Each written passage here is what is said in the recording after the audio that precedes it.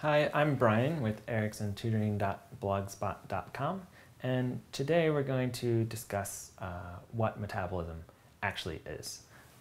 So metabolism, simply put, are all the chemical reactions that occur inside of organisms to allow the processes of life to take place.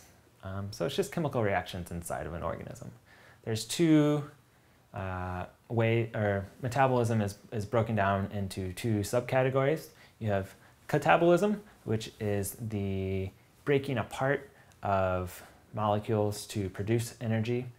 So like the breaking down of glucose to produce ATP, which is cellular respiration. And then you also have anabolism, which is using energy to form different molecules.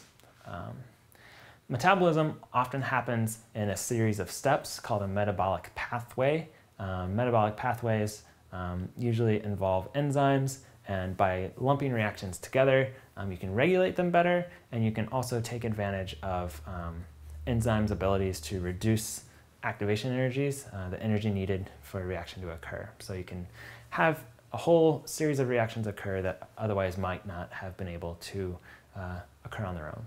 So this has been a brief discussion of metabolism.